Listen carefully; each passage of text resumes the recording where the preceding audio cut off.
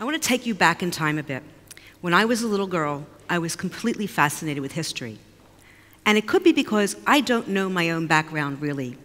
My maternal grandmother came to the United States in the turn of the last century, escaping the pogroms of Russia. My paternal grandparents left a small village called DEGREESº in Poland in the 1920s, leaving their family behind. And it doesn't exist on any post-1945 map because the Nazis came in and burnt it to the ground. So that's some of the things where my background, I have no idea. But in the 1960s also, there was a plethora of mass media came in. We had an early morning paper, an early evening paper in my house my father would read to us. And when my mother was making dinner, I'd be stuck in front of the TV set, glued, watching Walter Cronkite with assassinations and riots and Vietnam War, which was ubiquitous in my life. And at that moment in time, as a very young child, I knew that I wanted to be a journalist.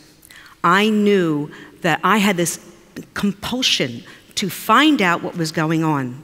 But not only that, I felt this need to tell other people what was really going on and to try and fix it. That's what I thought my job would be. So jump ahead and, hold on. Now we're in the 1970s. And it was a very fortunate time to come of age because women would just be able to get into jobs they couldn't get into before. And this was my chance. At the age of 17, I got my first job in television. And I had wanted to be an on-air talent and cover wars. And I realized quickly on that in order for that to happen, I probably wouldn't be till I was 30. And I was nothing if not impatient. That was me. So I decided I'm going to become a cameraman. And I call myself a cameraman because women just didn't do that job. Everybody told me, impossible, you'll never get a job. But you tell me things are impossible, and I have to go do them. And off you go. So I did. My first real war was the Falklands War. I was 23 years old, and this was a typical picture. Me and all my colleagues were male. That's just the way that worked. The gentleman to my left, your right, you might recognize Michael Burke from BBC. He was when he was a young man. The gentleman in the dark blue sweatshirt was #2 at BBC London Foreign Desk. He was our senior producer. His name was Joyce Rankin. This particular war would have a lasting effect on my life for more than one reason. I married him. Yes, he was my boss, and there you go. What you're going to do when you're stuck in war zones, not much to do. Now, the interesting thing was we did a small story. We thought it was a small story at the time. It was the first battle of the war. An Argentinian soldier was killed, and we covered his funeral. The body was not there, but we went to the funeral, and we did a small story. Didn't think much of it. This is what you do in war. And sent it to London, went out to dinner. Later on that evening, got this frantic phone call. There's a huge mistake in the story. You have to fix it. Now, everybody was looking at me because my job was to make sure the story was right. And I'm like, uh-oh. And we looked at it and we said, oh, great, there's nothing wrong. They must be mistaken. They're probably looking at something else. And they said, no, no, no, it's in the piece to camera. And they said, you can't say what you said. And what the correspondent said was, and this scene, meaning the funeral, may be repeated many times, and not just in Argentina. BBC News, Buenos Aires. They said, how dare you say that a British soldier might be killed? I said, last time we checked, bullets didn't care what nationality you were in war. Sorry. And we insisted, and they ran the piece. The next morning, Prime Minister Margaret Thatcher went to the House of Commons and said the BBC were traitors, that our coverage from Buenos Aires was too objective. And that's when the moment in time I knew I was on the right track. I knew I could do my job right, and I wore that slur as a badge of honor. So, time goes on, many wars and conflicts later. It is now 2010. I'm living in Northern Ireland for quite a while. I've been nursing my husband through cancer for 2.5 years, and he died unexpectedly on Christmas Day. And I found myself, no family, alone, no clients, no work, and completely at loss. I had no idea what to do. And I knew that I couldn't continue covering ugly things. I'd had enough of ugly, had enough of horror. I wanted to do something for myself that was peaceful and beautiful. So I did what anyone does. I went to Antarctica. My theory of life was go someplace that not many people had been to see the pristine nature of the place. And I heard some things about global warming and all, so you never know what you might find. I just want to see for myself. So, also on the way, I'm a big fan of Tom Crean's and Ernest Shackleton's. So it was the 99th anniversary of their fateful voyage with Endurance, so I thought I'll follow in their footsteps as well and see for myself. So it's a long way through Argentina, you have to go through Argentina, yes, to Antarctica. And on our way there, we'd stop at Grytviken. This is Ernest Shackleton's grave at Grytviken. It's where he died, and that's where he's buried. And I'm standing there, and I've been on the road for a couple of weeks now, by myself, had spent a fortune to this trip, with my cameras, thinking, what am I doing? I'm here by myself, nobody really to talk to, spent a lot of money, for what? No one's ever gonna see these pictures. Who cares? What a folly. And then I turned around and looked down, and at my feet was a grave. Felix Artuso, you probably don't know his name, but he was the first soldier to die in the Falklands War. Argentinian soldier, buried here posthumously by the British. He was the soldier whose funeral I covered all those years before. I had no idea. And it's as if he was coming out to say to me, no, you're here for a reason. You have something to say, and you need to go out and see it and let the world know what is really happening out here. And so I realized, yes, I have a purpose.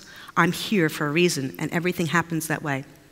And what's interesting is, also, you had this idea of Antarctica, and you think it's pristine and quiet. But man goes everywhere, and where he goes, he leaves industrial ruin behind him. And as you can see, the animals, what do they know? But there's hulking ruins, and not only things like, not only buildings, but dangers like asbestos. So what do? Do we clean it up? No. What we do is put up a sign. But animals can't read. So what do? But things were getting strange as we went further and further south into Antarctica. This is Fortuna Bay. We were told to expect temperatures of about -10 centigrade, dress appropriately. When we got there, very little snow and ice was left, and it was +2 at a time that this should not be. The animals were quite miserable. And as we went further south, things got even stranger. These are chinstraps and Adelie penguins. Adelies are quite under threat, but they were 800 miles further north than they're supposed to be, and no one could figure out why. Something is changing, something's going on. This is Neko Harbor, where the arrow shows that's where I was fortunate enough to be able to camp in Antarctica and stay for a while.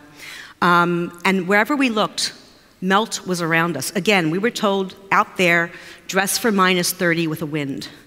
It was +1. We had to start taking stuff off because we were literally sweating. Not only that, but we were almost inundated. There was a massive glacier calving event right in front of us. And the sea came up and we just literally had to run for it. And that's, again, the melt. You may or may not have heard there's a thing called the Larsen Ice Shelf. It's 10,000-year-old ice, 625 miles across. It has collapsed. It is now, will be completely gone by the end of this decade. This alone will raise sea levels a full meter. So think about that. This is already happening. And this is the way it is. Now, this is near Vernadsky Station, which is a Ukrainian research base where they monitor climate change, but also the ozone layer. Now, there's good news here. In 1987, the Montreal Protocol was put into place to ban certain ozone-depleting chemicals, such as CFCs. You might know them from your hairspray when they had to change over. Well, the good news is it proves they have now found that the ozone layer is healing. The ozone hole, is shrinking, which proves that every one of us can have a positive effect on our environment, not just negative. So it's something to really think about as we go forward. Now, after having been down to Antarctica, I realized there's another portion of this. I need to go see the Arctic, because I've heard a lot about what's happening with the bears, and I thought, I want to see this for myself. This is Columbia Glacier. I should say this was Columbia Glacier. I took this picture in 2011. The glacier is no longer visible from the sea. And by the end of this decade, there will be absolutely no Columbia Glacier left. So it is just a memory, really, already. This is Alaska. We're not even talking as far up as you need to go.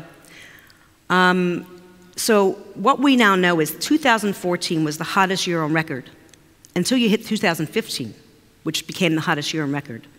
Now 2016 is the hottest year on record. To give you an idea, this is, when you see a polar bear, this is the picture, first picture of a bear I ever got in the wild. I cried. He was gorgeous. Well, he was majestic in the fact that he was out where he was, where he belongs.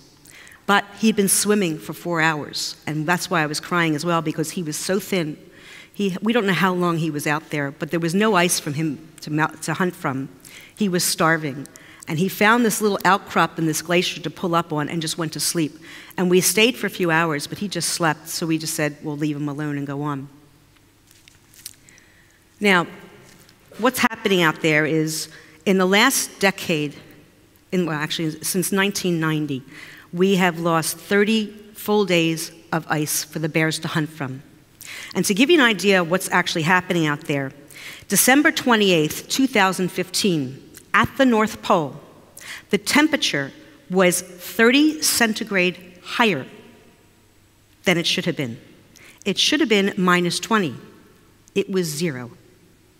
0 degrees at a time when that's 32 degrees Fahrenheit at Christmas time in the North Pole. They called it a freak storm, but it's happening every year, so how freakish is it?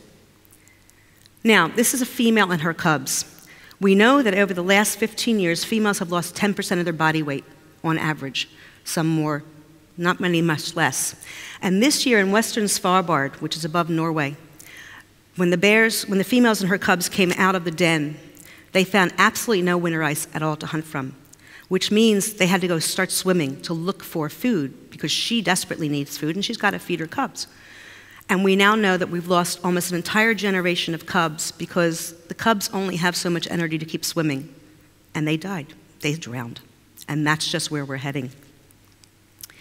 Now, people say, why don't bears adapt? Eat fish, eat birds. You can even see birds next to them. What most people don't know is bears don't eat meat. Bears can only eat the skin and the fat off a seal. Why? Well, you need fresh water to digest meat. They don't have a fresh water source. They're at sea. It just doesn't exist.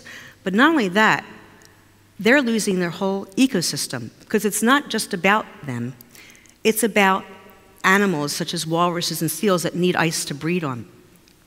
Now, E.O. Wilson, who's a very famous sociobiologist, has recently come out with, we are at what they call the mass extinction crisis. And even today, if you look in the newspaper today, they've now theorized, they actually know this for a fact, that 2/3 of the wildlife on our planet will cease to exist by 2020. Think about that. 2/3 of wildlife will cease to exist in about 3 years, because we're almost at 2017. This is just what's happening out there. So what does this mean for us? Well, first off, CO2. When you talk about CO2, what scientists have been saying for a very long time, the only safe level is anything from 350 parts per million of carbon dioxide in the air or less. And that's to keep the temperature 2 degrees below where it is going, and also for for plants and drought and everything else. But 3 weeks ago, not only did we hit that tipping point, we've now exceeded it. It is now 406 parts per million. And what that actually means is that unless today, this moment in time, we stop using fossil fuels completely for generations, they figure at least 8 generations, this figure will not go below that. And what does that mean in the world? Well, that means that according to Professor Fenner, who's a very famous, he's helped eradicate smallpox. His theory is that we are the only species that is evolving itself out of existence. And why? Climate change, overconsumption, and overpopulation. It's that simple. If we do not do something, and it's not just Professor Fenner, every climate scientist is clear on this. There is no argument that human beings will cease to exist as a species within the next 4 generations. It's just a fact, unless we start to do something. What can we do? Well, I'm a journalist. For 40 years, I've gone to places to try and find out what was going on and to bring the story to people. Now I'm lucky, my images are pretty, but I'm sorry the message still isn't. Because the message is, if we don't stop the acquisition and use of fossil fuels, stop deforestation, stop an out-of-control population, start moving billions of people out of coastal regions to save them from inundation, where are we going to be? What will we have left? For the bears, it's too late. We know that polar bears will cease to exist in the wild by 2050. That's not that far from now. There are very few bears left, but the reality is, with the melt that's going on, it's happening. And we now know with Western Antarctica that the melt is happening so severely, and this whole area of Western Antarctica is collapsing, that sea levels will now rise in the next 30 years by 10 meters, which means the whole world will look different. So what I have to say is, the bears are fighting for their own existence. And the question becomes, when will we start fighting for ours? Can we turn back that clock?